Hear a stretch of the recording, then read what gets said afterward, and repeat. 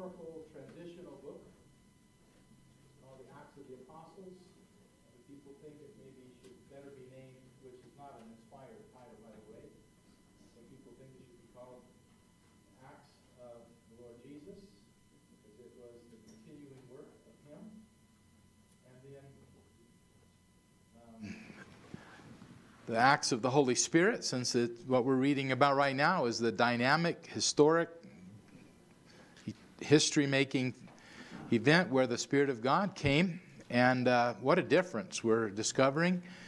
We're going to see that in particular in today's text as we look at the effects, the results of the Spirit of God coming and how it started the church and what that church was like. I'd like to read this text to you.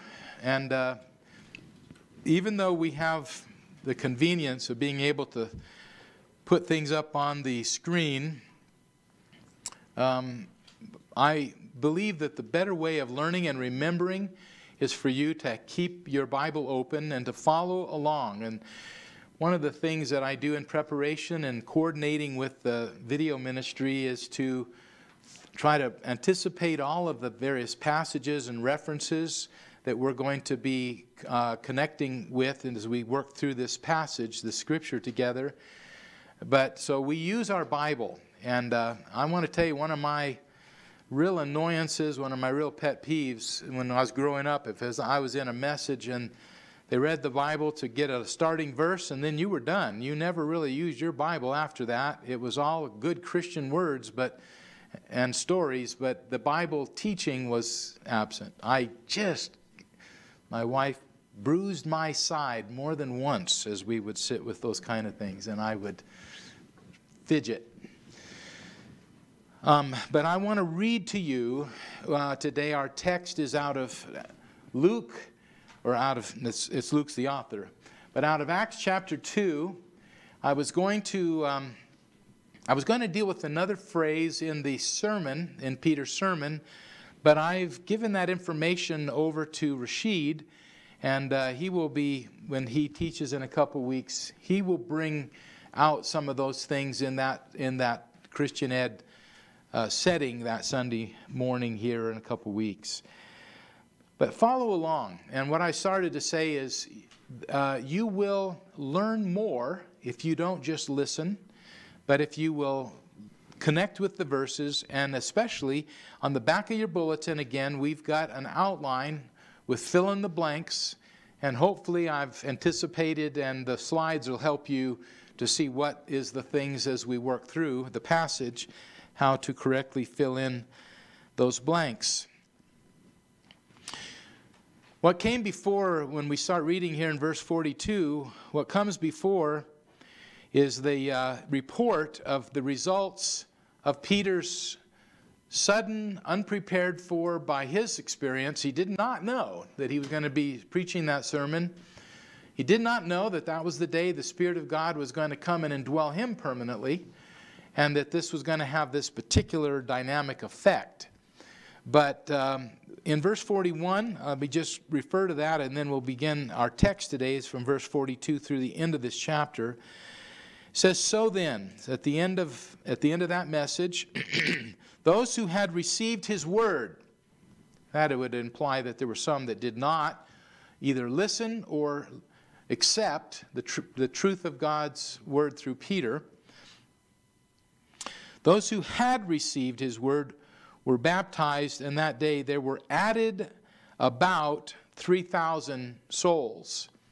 And in verse 42, we find out more of what was the way of these 3,000 plus the 120 that had come to gather in the upper room and were in prayer.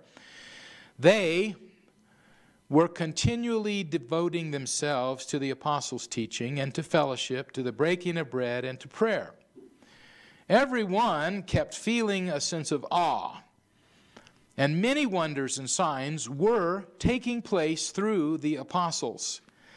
And all those who had believed were together and had all things in common. And they began selling their property and possessions and were sharing them with all, as anyone might have need. Day by day, continuing with one accord in the temple and breaking bread from house to house, they were taking their meals together with gladness and sincerity of heart, praising God and having favor with all the people. And the Lord was adding to their number day by day those who were being saved. When I read verse 42 to you, I need to make a statement that's maybe like a confession. I've preached on this text before. I've preached on it here, and I've preached on it in Hawaii and in other places, because this particular text has these statements of what that early church was doing. And many times when I have used this text and I've taught from it, I have presented this as the model of what that we hold up as the standard, the reference in activities of what any biblical church should be doing. I think that I want to correct that today. I'm not saying that those shouldn't be done, but I think that there's a more significant underlying truth that is being revealed here.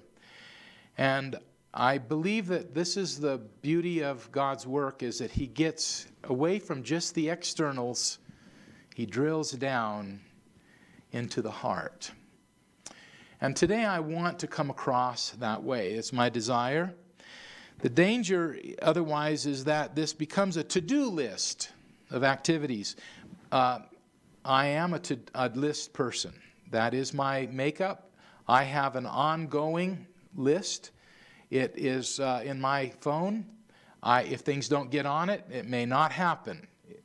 But my wife tries to I give her access to it, but she hadn't caught on to that yet. She'll hear this message and I'll be in trouble. But the danger is that we just see this as a list of check marks, that if we do this, everything's okay.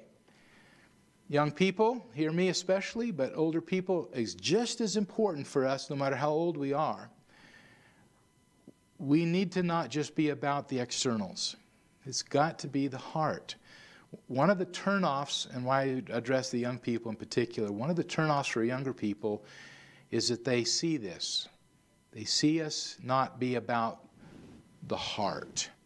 And they see it be sometimes empty or shallow. And I don't want to be that way. Sometimes if we feel that we're just doing these right things, that we're obedient, that we've met the requirements, right? Or even proud. Our church has got these activities. We do these things and so forth.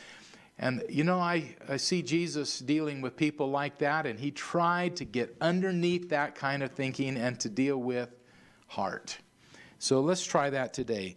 The test of a New Testament church is not just doing the right things, is it? It's more a matter of having the right attitudes, of having the right motivations, having the right heart, maintaining the correct and right relationships. First and foremost is the relationship with our Savior, with Jesus. We'll see that, I think, many times in this passage. It wasn't just what the church in Jerusalem did that Luke is trying to convey here. He's really trying to explain the how and the why they did these things. I would remind you that in the Sermon on the Mount, Jesus condemned this externalism that He was dealing with in the religious establishment of His day. The way they did their prayer and fasting was all about, what people saw. It was all about the externals. And He says, and I'll just give you the references, Matthew chapter 6, verses 1 through 18. I won't have us read that. It's a longer passage. It'll get us off track. But in that passage, Jesus says, He does this comparison. You've heard this, but then He brings them back to more the heart and the essential matter. But I do want to read to you another thing that Jesus said, and that is out of Matthew chapter 7, verses 21 through 23. In His Sermon on the Mount, listen to this. Jesus said, "Not everyone who says to me, 'Lord, Lord,' will enter the kingdom of heaven, but he who does the will of my Father who is in heaven. will enter. So it's not just our words. It's not just the right external phrases. It's not just the magic statements. God knows the heart. He goes on to say, many will say to me in that day, Lord, Lord, did we not prophesy in your name, and in your name cast out demons, and in your name perform many miracles? And he says, then I will declare to them, I never knew you. Depart from me, you who practice. And notice that he calls it lawlessness. They were doing the right things, but if it wasn't for the right heart reasons, he calls it lawlessness. Let's not be guilty of that at Valley Bible Church. I think what Luke is trying to convey to us in this passage is that on this first day and the days that followed, for this brand new beginning of the Church of Jesus Christ. This is the literal biblical Church of Jesus Christ right here. It's in Jerusalem, but it's soon spread. This church is not isolated to a location. I would trust that we're part of that church today. But these new believers were like newlyweds. They just couldn't, you'll see this, they just couldn't seem to be apart from one another. They were so one anothered all of a sudden. They came, the majority of these people did not know each other. They came from various regions of the Roman Empire, gathering on this annual feast of Pentecost, and then something changed. And these strangers now became something unique.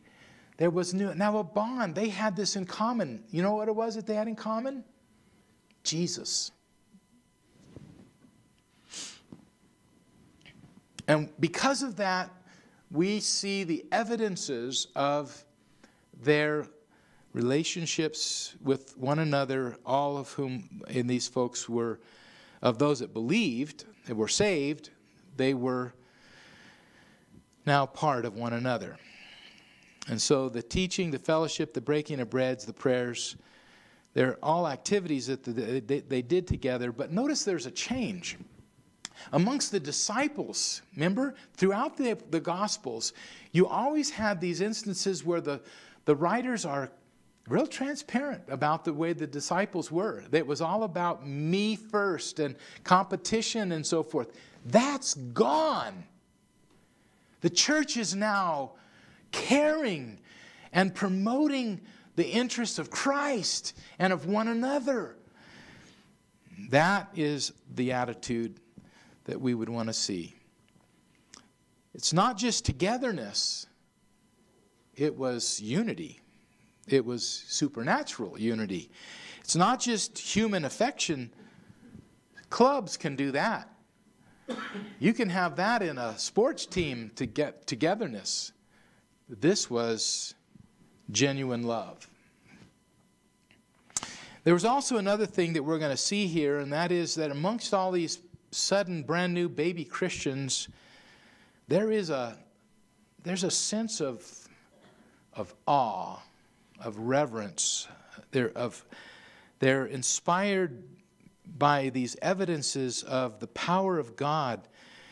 And there were things that were taking place then that are not standard in our day, because the apostles are not here to be demonstrating their role in the church, because their part was, before the New Testament was completed, that was all the people had to know what the will and the word of Christ was. And how did you know if you should listen to them or some other guy that comes along saying that he speaks for Christ? Well, God said, I'm going to authenticate and demonstrate that these individuals alone are my messengers by signs and wonders that you're going to see them be able to do. And you're going to see that in those transitional days as we go on in our study in the book of Acts. But the effect on these first days of the church being there on the people, it says it there in verse 43, is that everyone kept feeling a sense of awe. And it goes on to say why, and many wonders and signs were taking place through the apostles. So that was what was going on. Now, we want to look at these snapshot. This is kind of a biblical portrait, but remember what I said in the introduction. I am not trying to say that these are the externals that we need to manufacture. This is the result of what, because of their new, wonderful, thrilling, and awe-inspired relationship to Jesus Christ, was like. If there's anything we would take away, I trust the Lord to give us today in this morning message, it would be that we would get back to our first love, and that we would have the same sense of appreciation for the written word of God, and that we would have, because of our love for Jesus Christ, we would have that spill over into our affections for one another in the Christ. So there are three marks or three characteristics that they exhibited. And this was a healthy church, even though it might have been an immature church. We're going to follow along a little while in our study in Acts, and we'll see some of the challenges that they came to have, but we won't see them this morning. But in filling out your outline, a healthy church is marked by continual devotion to the Lord.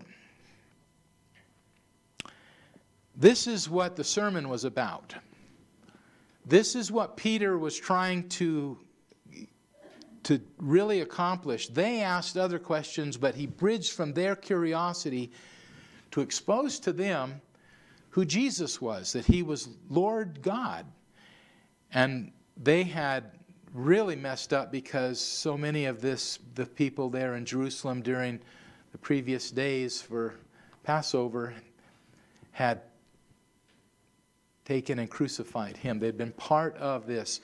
And he now has made it clear to them that the one that had walked among them, the one that they had heard about, the one that had done so many miraculous signs to authenticate that he was truly from God, that he was the one that was their Savior. They should be devoted to him.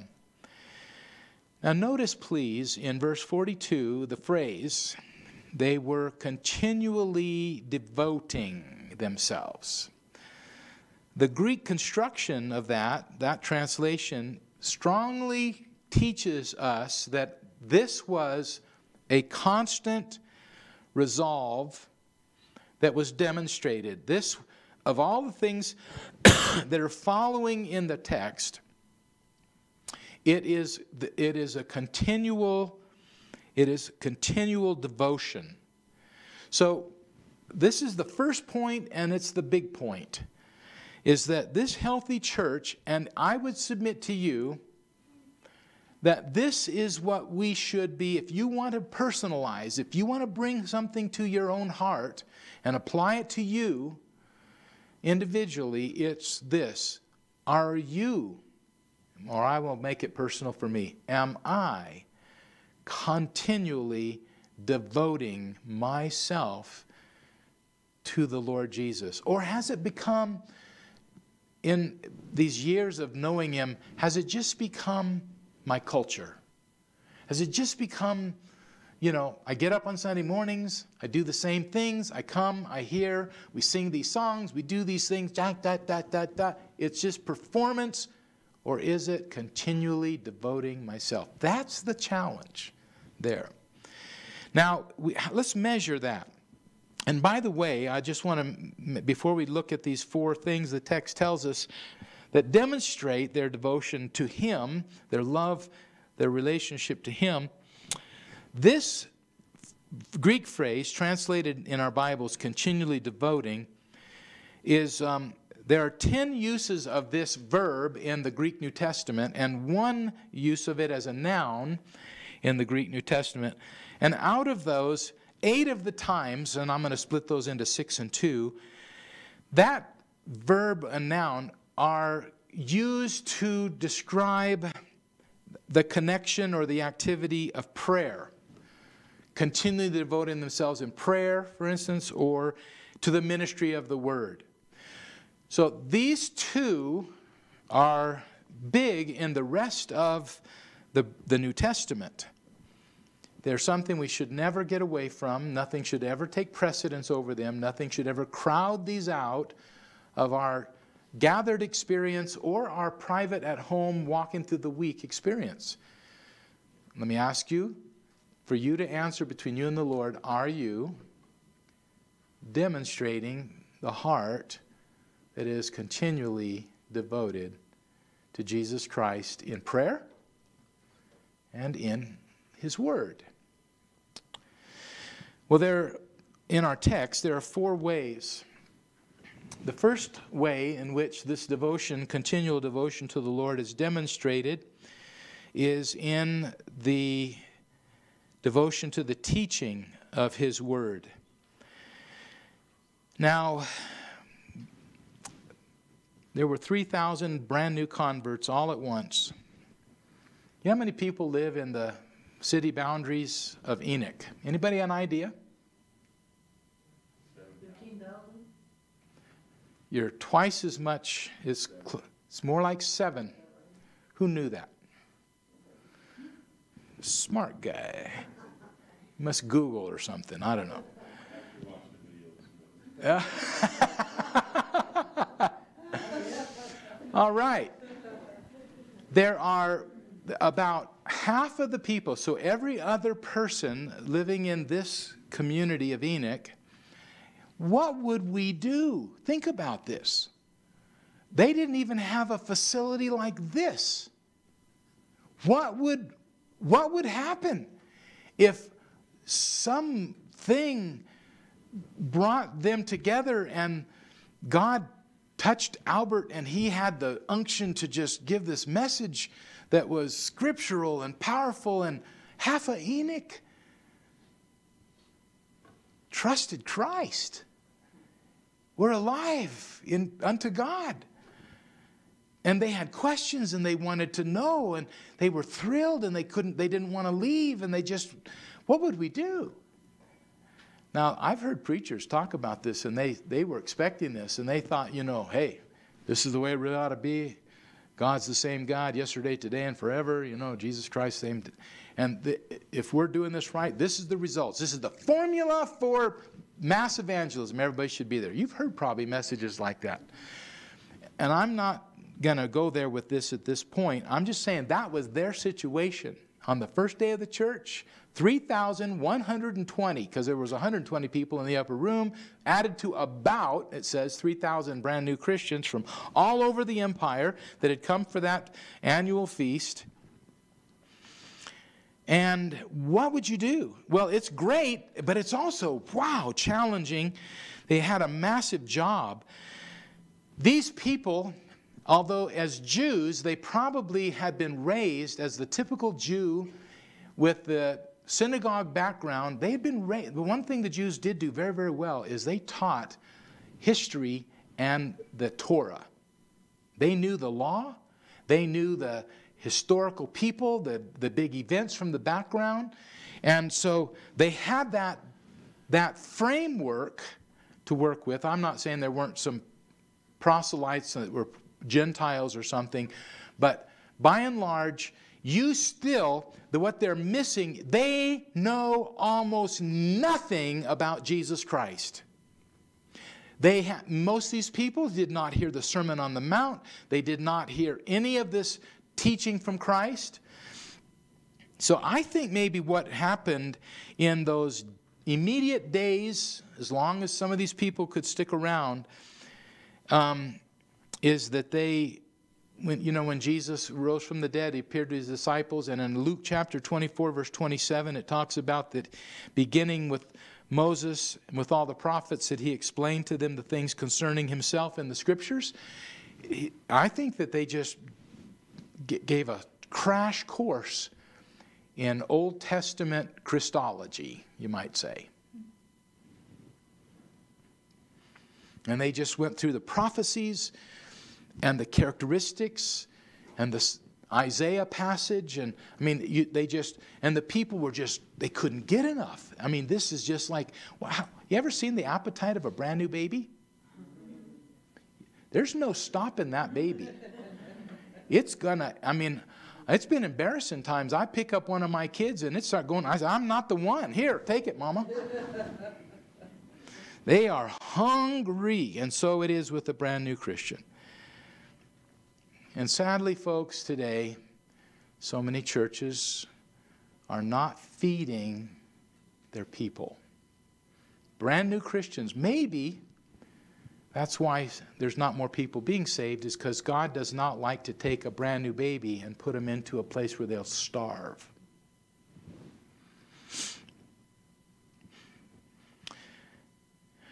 The last 3 letters that Paul wrote put it this way. In 1 Timothy chapter 4, verse 13, I think I should have us turn there. The early church was healthy because it was marked by continual devotion to the Lord in the teaching of His Word.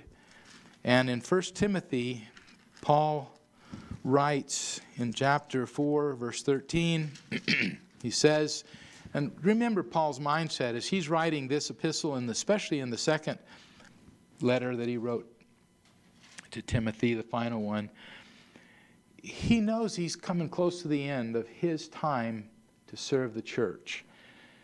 And he is now downloading as much as he can, even through his epistles, to Timothy, to say, Timothy, you're about to grab that baton from me and to take people, as I have sought to bring people to Christ, you've got to do that. You've got to serve His church too.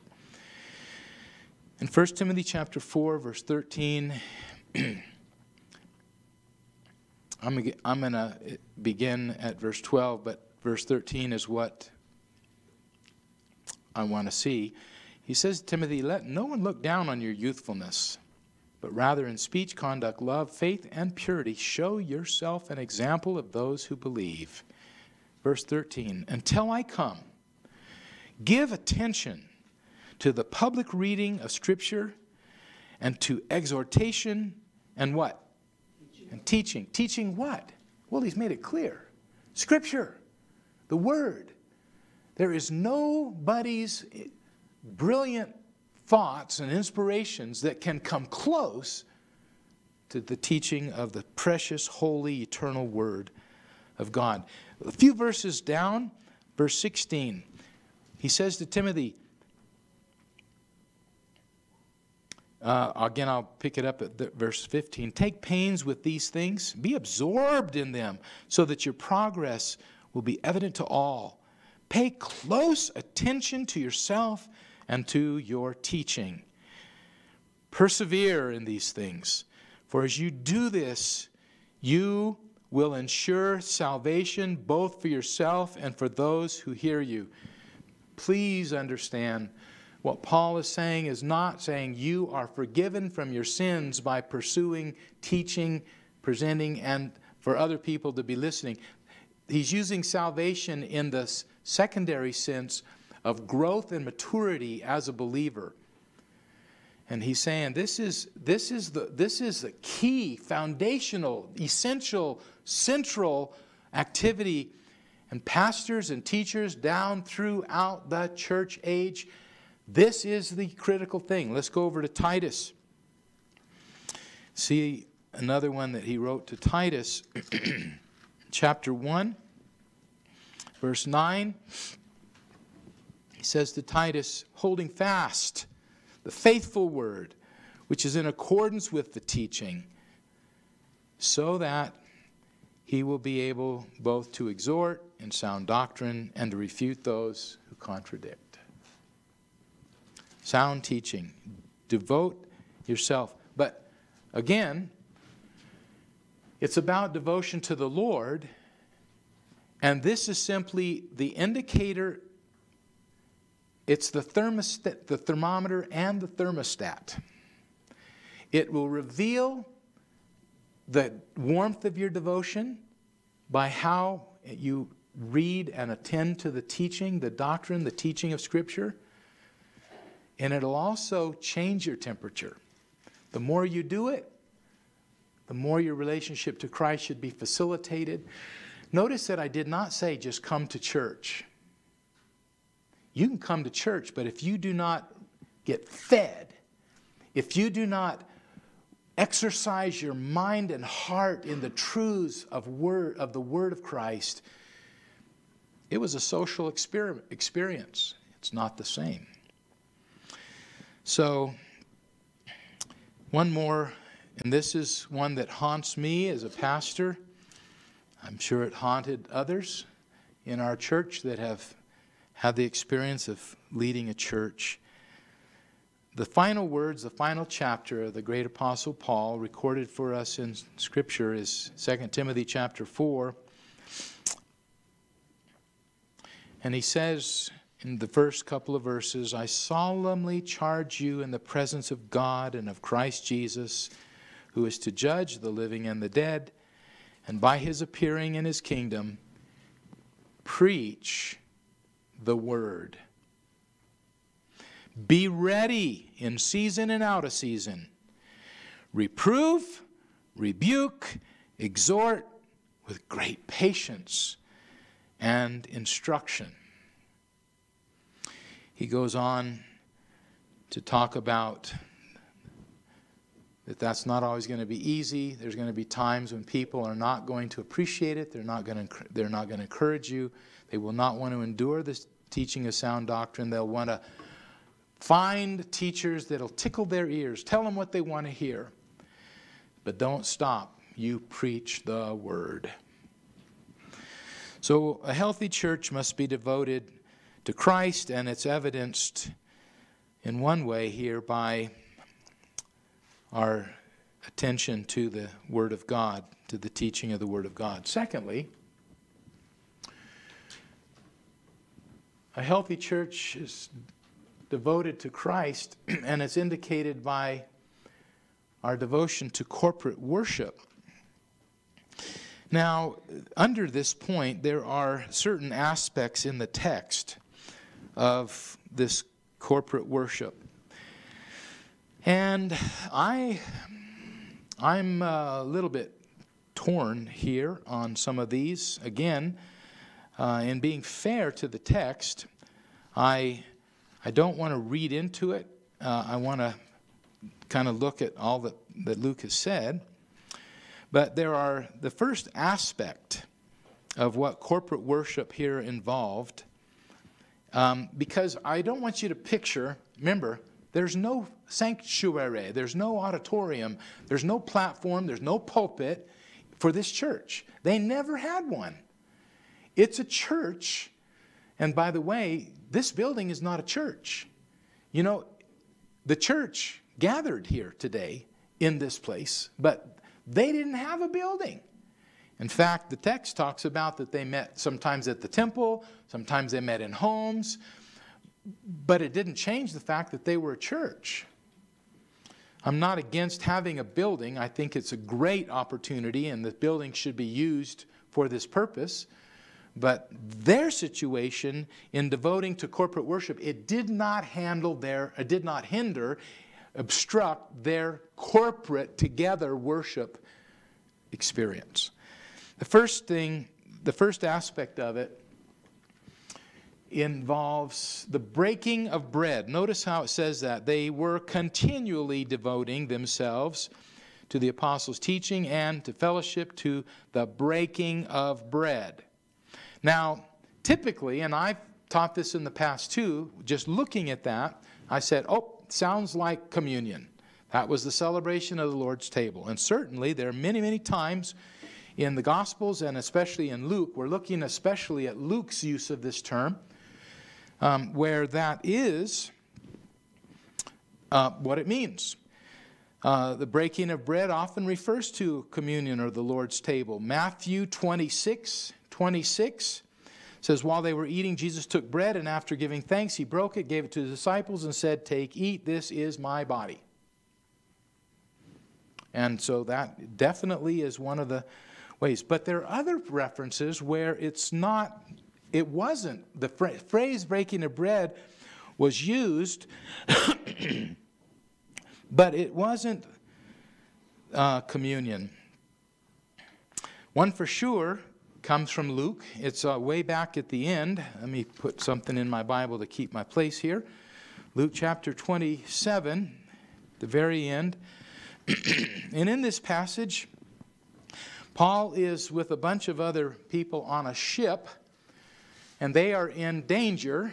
There's a storm, and there's a plot. If I remember the situation, the staff, the sailors, the crew is planning to abandon the ship.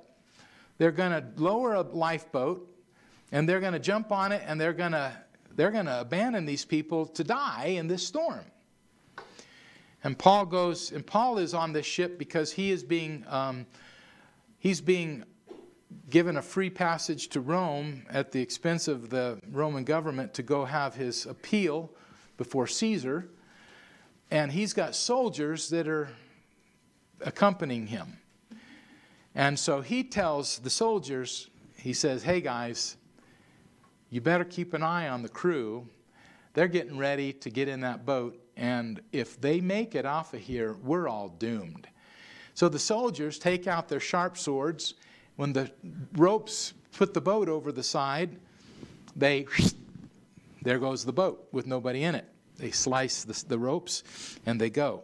And so what he says here in the use of this breaking of bread, in 27:35, he says, I've got to read a little bit ahead of time. Verse 32, then the soldiers cut away the ropes of the ship's boat and let it fall away. Until the day was about to dawn, Paul was encouraging them all to take some food, saying, today is the 14th day that you have been constantly watching and going without eating, having taken nothing. Therefore I encourage you to take some food, for this is for your preservation, for not a hair from the head of any one of you will perish. And this is an apostolic prophecy that he is giving to these people on the boat. Okay? He says, having said this, and this is our verse, he took bread and gave thanks to God in the presence of them all, and he broke it and they began to eat. Let me tell you, this is not a communion service. This is breaking a desperate time of no eating because of a crisis. He's saying, you need to get your strength. We got some stuff ahead of us. Time to eat, people. Relax, enjoy a little bit of nutrition. So it's used in that fashion here. And then down in verse 30,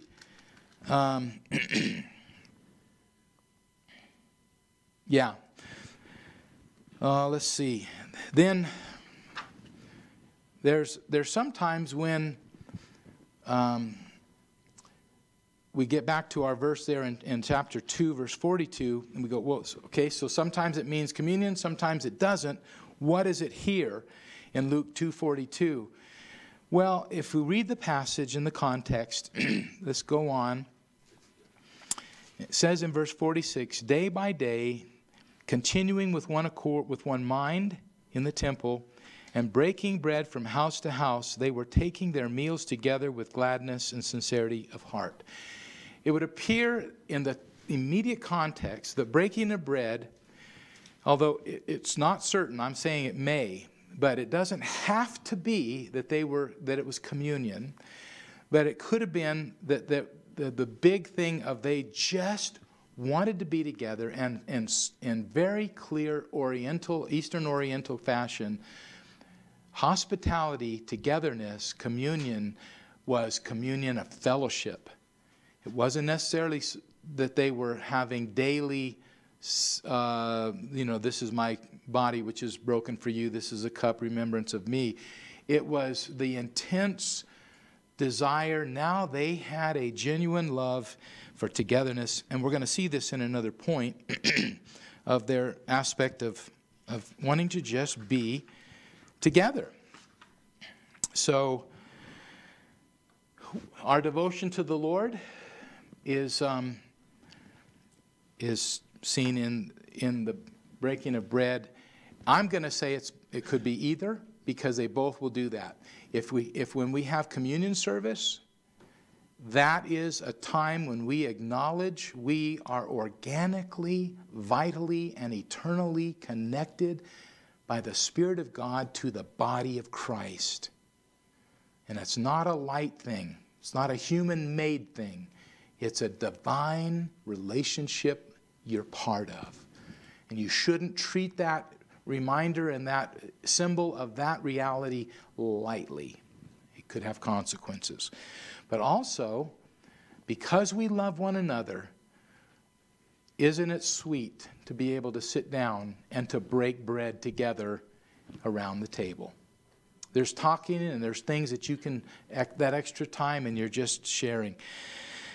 I'm going to camp on that a little bit more. But I want to talk about the next one too, and I want to correct something that's better in a better translation. I looked it up carefully to make sure that this was not a mistake.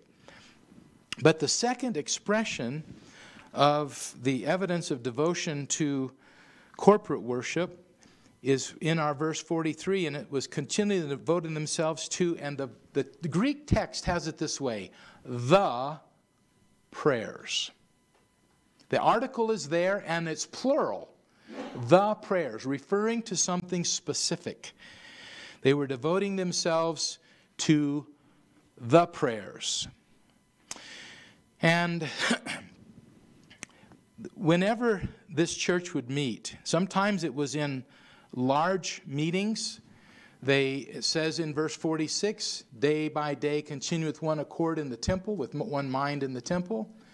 There were times this was a place they could go, and it probably was these people who had thought of the temple and the services that were performed at the temple were these rituals, and now they see Christ in the whole thing. And so to them, they're going, and it means so much more when they go to the temple. And those sacrifices are a picture of Christ. And the washings and these things, they see the picture for what it was supposed to be teaching them. Finally, they see Christ. And it was also a place with that great big courtyard. They could go over and they'd say, they could text one another and say, we're going to be meeting today over at the southeast corner of the temple grounds. And they all gather over there. And I'm sure that some of the priests and Levites, they're going, man, here they are again. And they're over there and they're joyous and they're singing, and listen to them praying. They were like no other group of people in that whole temple situation. Can you picture it? But they weren't just meeting there. But whenever they got together, and the temple, and I think this is one of the reasons why it's interpreted with the article and in the plural, refers to set, understood prayers. That's one of the characteristics of historic Judaism, is that there are certain prayers from the Psalms or from Scripture that are offered. They're done together. And there's a big difference in the way we should be praying and the way that sometimes other prayers take place in dead churches. I don't know if you've ever been in a liberal, modernistic church and the kind of praying that they do. One of the things that, and I'm not trying to, it's just an experience that I've had.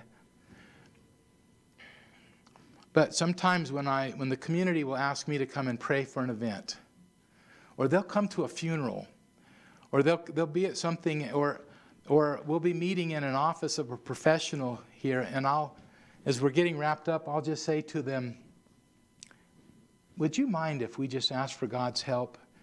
Would you mind if I just spend a moment and just pray?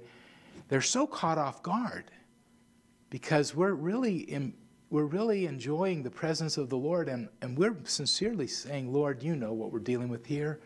And after we finish praying, it's such a unique impact. And I'm not saying I'm doing it for that. It's just the result of a little exposure to their seeing how we intimately relate to the Lord. And it really is attractive to them, I think. The prayers. Prayer ought to not just be some formal, at meals only, bless this mess we're about to, whatever. It should be, you find out that something just happened and you're frustrated and you just Mama or dad should say, kids, let's gather together. Let's thank the Lord, or let's ask the Lord for help. Were you raised that way? Huh? Did you have that kind of Jesus contact in your home? What about now? Is there any reason why you can't just bring him into situations? The bills arrive and you go, whoa, the taxes. Well, don't stress. Your Father in heaven knows what you needed before he knew that was coming. Just take it to him. You know, there's a lot of things we shouldn't be carrying. We can just drop them on his shoulders. He's capable. The prayers. Another way of expressing of the corporate devotion and showing how we love the Lord is in corporate worship is praise and joy. Praise and joy. Verse 46 and 47 says, day by day, continuing with one accord in the temple and breaking bread from house to house, they were taking their meals together with gladness and sincerity of heart, praising God. Listen, people, I'm all for seriousness in worship. I'm all for Christians being appreciative of the majesty and the holiness and the awesomeness of being in God's presence. But as Rashid's going to be teaching this lesson, Christ, if you would have been here for those 3 years, walking with the disciples with Christ from place to place, Christ was characterized, in spite of times of sorrow and brokenness for the people that he saw their needs, sheep without a shepherd. The takeaway you would have gotten most of the time from Christ is joy, gladness. Can you give me one reason, with what we know is in store for us and with what we know our resources are now, and that who walks with us day in and day out, why we should be overcome by anxiety? Does your home have joy in it? I'm not talking about manufactured, praise the Lord, praise the Lord. You know, these things. I'm talking about genuine thankfulness, satisfaction, release, joy. My mom and dad were great parents. And Dad as a pastor and Mom as a pastor's wife, they had plenty of other people's problems to carry. But I'm telling you what, one of my fondest memories is the times when we would just be cracking up. Laughing, laughing, laughing. Laughing at one another. My dad was not too proud to bungle it, and we would just start cracking up, and instead of him getting mad that we were laughing at him, he would just laugh along with us. Then we'd laugh at how he was laughing, and it was just sort of a back and forth thing. And what a wonderful childhood I had. But Jesus Christ laughed. Jesus Christ had an expression. He didn't have worry lines all the time. He was a man of praise and gladness. And so should we be. Early Christians, nobody had to teach them this. The burden had just been lifted, and they were connected to the God of the universe. They knew Jesus Christ. They knew that even though he was ascended, he was demonstrating his leadership in their life and in their church. What a joy! What a joy. The present participle here is praising God, means it was an ongoing thing. It wasn't just rare. It marked their corporate times together, and it oozed out into the daily living as they were spending so much time together. And the only way that this can happen without it being artificially manufactured is when you keep in mind you have the mind of Christ. says in Colossians chapter 3, verse 1, if then you have been raised up with Christ, keep seeking the things above where Christ is, seated at the right hand of God. In the Psalms, Psalm 57:7 is a great example. The psalmist, even in times of real stress and trial and danger, he would purpose, he would have resolve to praise the Lord and to focus on Him. Listen to what he said in Psalm 57:7. My heart is steadfast, O God. My heart is steadfast. I will sing, yes, I will sing praises. And you know when he did it? When he wrote this particular song, he was in a cave hiding from the most powerful man in the country, King Saul. He wasn't just saying it, he was practicing it. That's how it worked. We resolve to be people who, because we know the Lord, the God of the universe, who's done so much for us. So the first mark of a healthy church is continual devotion to the Lord, and then we resolve to be devoted to our together times of being devoted to the Lord. All right, number 2. A healthy church is marked by continued devotion to the Lord's people. Now you're going to get uncomfortable. To the Lord's people. It says here in verse 42, they were continually devoting themselves to the apostles' teaching and to fellowship. Again, the literal Greek translation of this term is the fellowship. The article is there, literally. Listen, folks. You cannot be devoted to Christ, the head of the church, and not love the body of Christ. You know what that's like? Fellers, when you were dating your wife, if you would have said to them well into that relationship, you know, I really like your face, but I don't know about your body. I suggest you wouldn't be sitting next to her right now. That would be the last date. Now, I'm not saying the body of Christ should outshine the head, which is Christ. But because it's His body, shouldn't we love it? Is there a perfect church? You've heard the old saying, if you find the perfect church, stay away from it, you'll ruin it. There is no perfect church. This church wasn't a perfect church. We're going to see that real soon in the book. It was not by any means the perfect church. But when the writer of Hebrews writes, he says in Hebrews chapter 10, verse 25, he exhorts us to not forsake our getting together. Most of the time that's preached about being here for Sunday services. Listen, it doesn't say that. It includes that, of course. That's the first day of the week. It's the main time we meet on a weekly basis. So don't miss it if you at all can help it.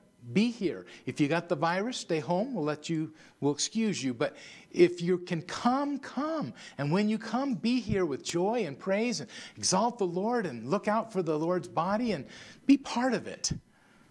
But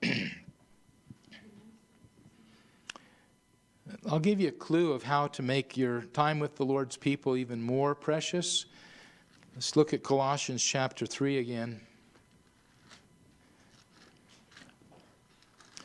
Because we mess up,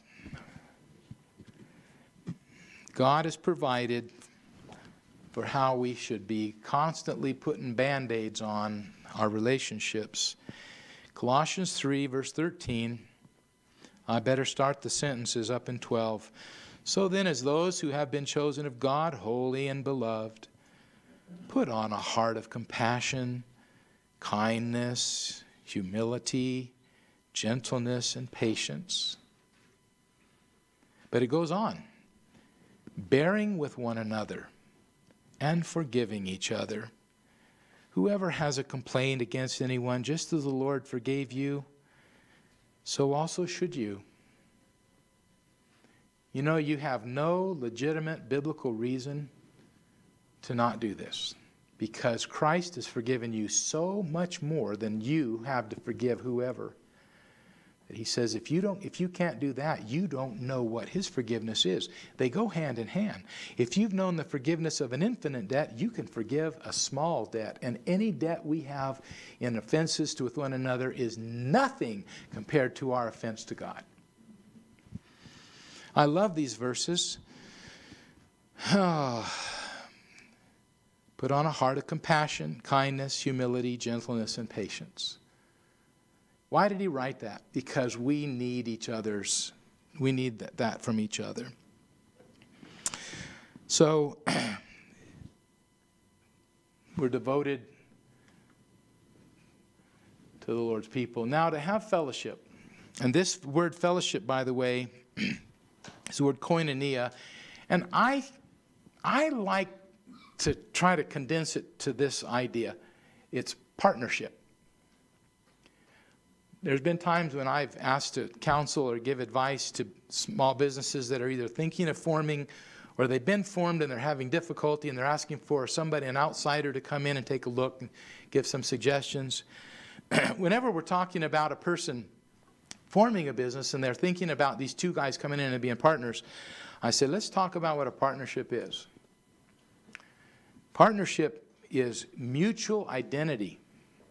And as soon as you stop thinking of that person that you're partnered with, of their perspective and trying to understand them, it begins to be unpartnered. It works with marriage. As soon as a couple begins to think of the offenses and how that person has wronged me, and it starts to be that kind of thing, it becomes an unpartnership. You might legally be bound, but it gets more miserable by the day.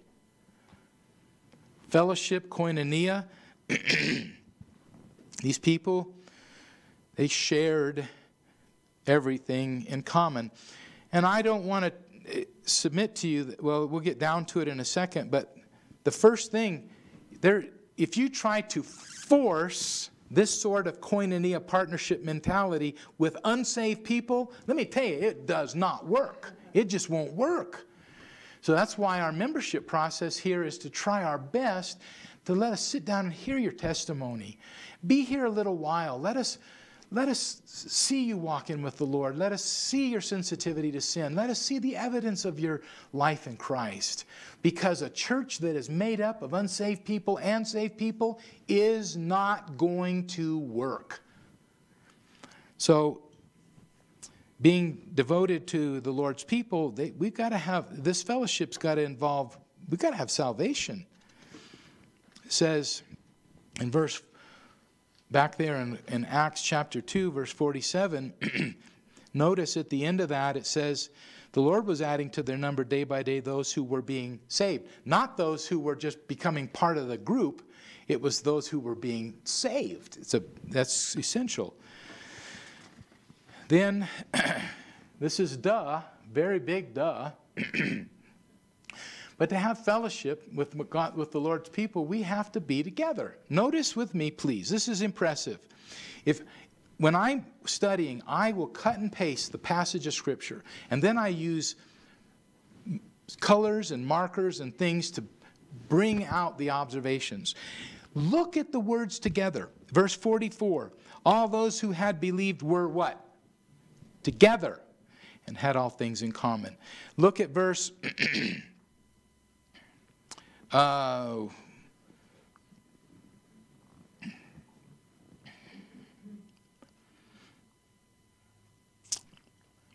verse 46. Day by day continued with one mind in the temple and breaking bread from house to house. They were taking their meals what? Together. They just couldn't get enough of each other. They just wanted to be together. It wasn't a chore. It wasn't an obligation. 2 days before, they were strangers. Now they're eternally related in the family of Christ. And they're together. They did not want to be apart. So, it's, some people say, well, you know, I don't like being in big churches. They get to be impersonal. Well, this church was big, right from the get-go. Huge church. 3,120 people, or approximately that way.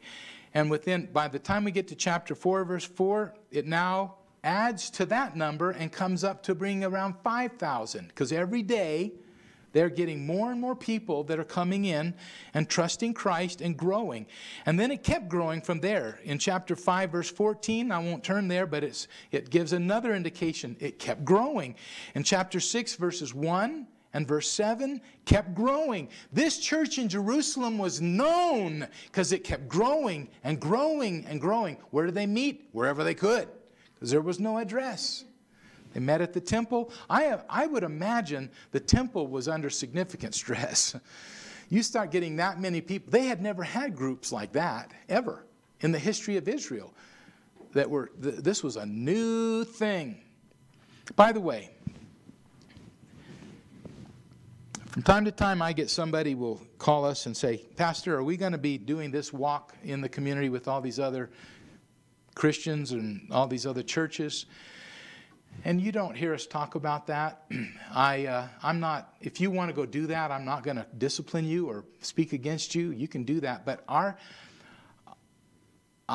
not into that personally in my leadership. Because to me, I wonder about the real purpose. You got who knows what, and what they've had to compromise in their beliefs to come together. It is a bringing together of disunified beliefs is what I see it as. But there's two kinds of unity in the Bible. Just real quickly, let me just mention this. There's two levels, really, of Christian unity. One is called, in Ephesians chapter 4, verse 3, is called the unity of the Spirit. Now, this is not something we develop. It's something the Spirit of God makes and maintains. We are told to understand it's there and it's said in that passage, to preserve it. We're to see it as precious and a real thing. We are to preserve it. And later on in that same chapter, there is another sort of unity that is called the unity of the faith. And this is something that we are to strive for. We are to attain to. It's a different thing. We come to a deeper knowledge of Christ and grow in spiritual maturity. And that is a unity of faith.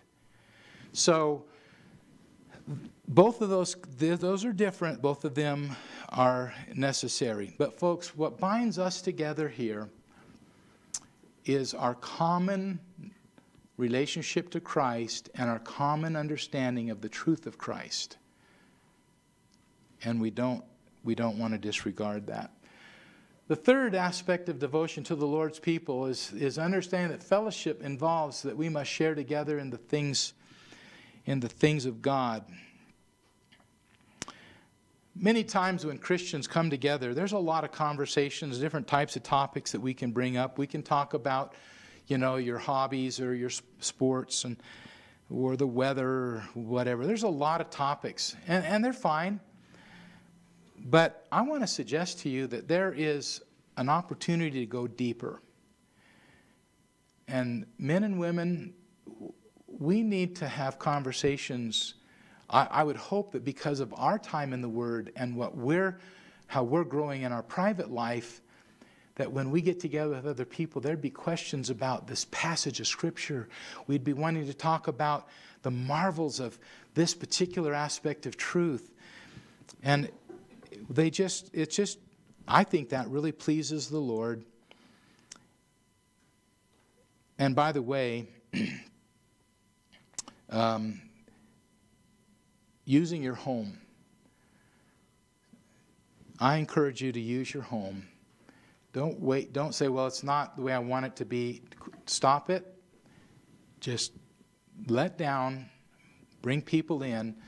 One of the things that I will tell you that I really appreciated about the pastor that started this church, Ron and Wanda, they lived in the house that Jim and Chris live in now, but their house, it was nowhere near what Jim and Chris have worked it up to be.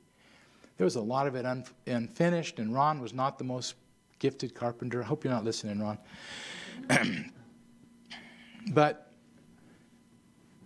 that home was always open. They had nacho night.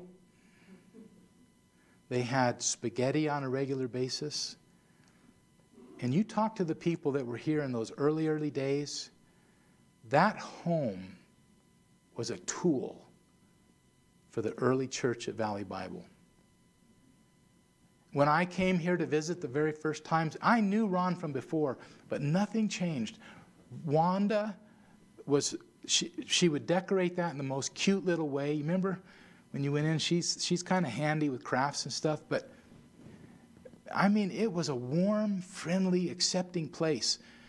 When brand new people would come, I mean, these students from SUU that were just, you know, they were in a strange community going to a new school, but they found a home.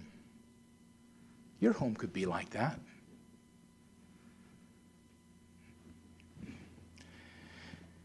Share together. You must be together. Then we must share together in the material things. And this is where this passage is often taken off. It's not communism. This isn't, you know, where everybody, because communism doesn't work. It doesn't work. It cannot sustain. There's not a single historic example of communism flourishing. It becomes a using by the powerful to oppress the others, and there's no incentives. This is not what this was about. But it's using the home.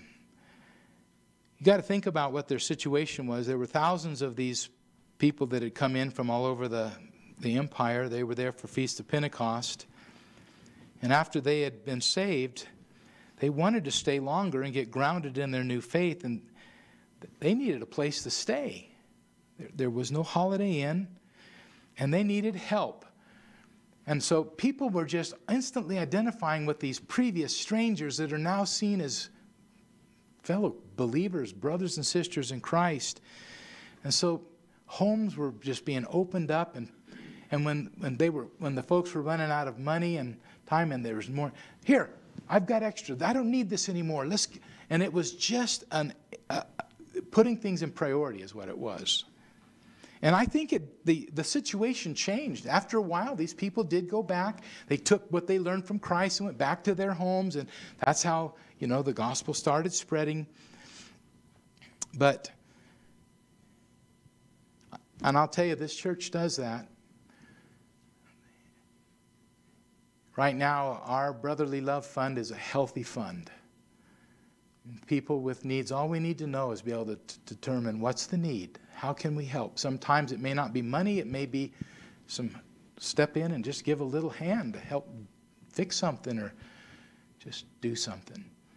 But I've never seen the men fail when we need to move somebody's, put their furniture out from the truck into the house or vice versa. This church responds. When somebody's got a car problem, this church responds. It's Christ, people. I'm not saying that to say you're just something special. It's what Christ has done. We're together, and we share in those ways. Well, there's the third and final, and this is not a huge point. The healthy church is also and finally marked by continual devotion to the Lord's work in the world. And the text doesn't really go into that. There were some hints of it, but if you follow what happened in the next chapters, there was a reaching out. It was natural. Nobody was forced. It just was happening. Evangelism was taking place, partly because of what the apostles were doing. I mean, these men were supernaturally gifted to do signs and wonders. In the next chapter, in the next two chapters, you're going to see how they're out and about, and all of a sudden they find this guy and they heal him, and everybody sees it, and boom, boom, boom, everything starts happening. And this is, I mean, people because of Christ, and they were bubbling over with just wanting everybody to know about Christ, the risen, ascended, glorious Savior. Can't we be that way?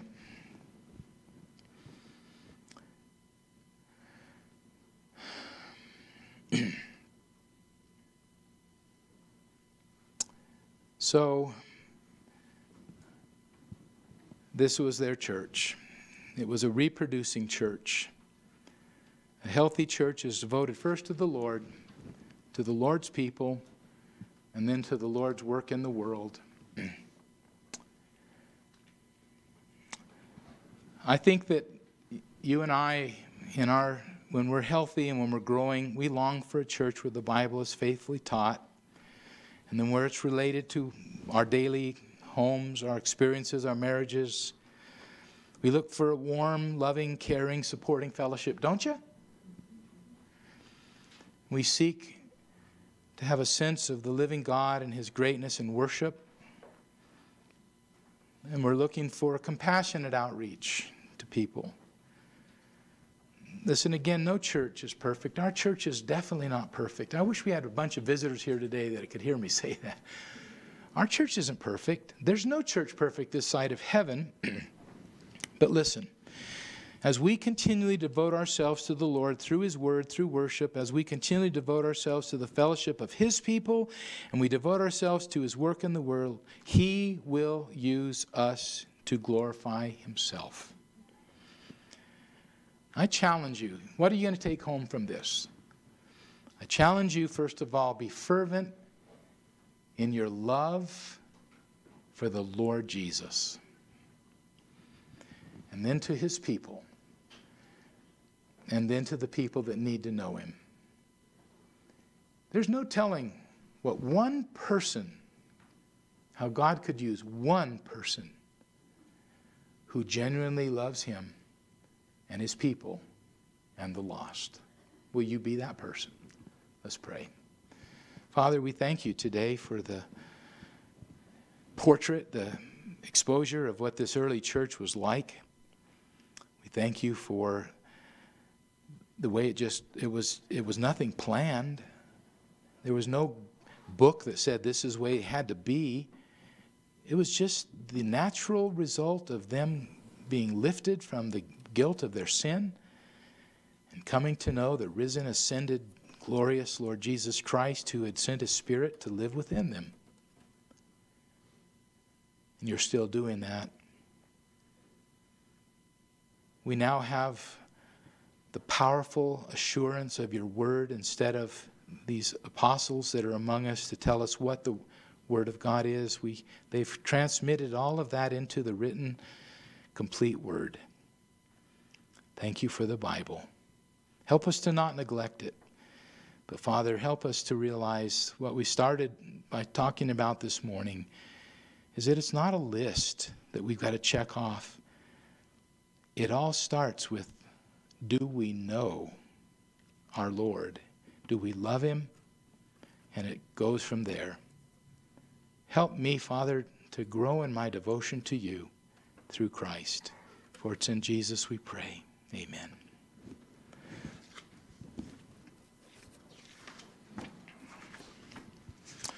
Let's turn in our hymn books to number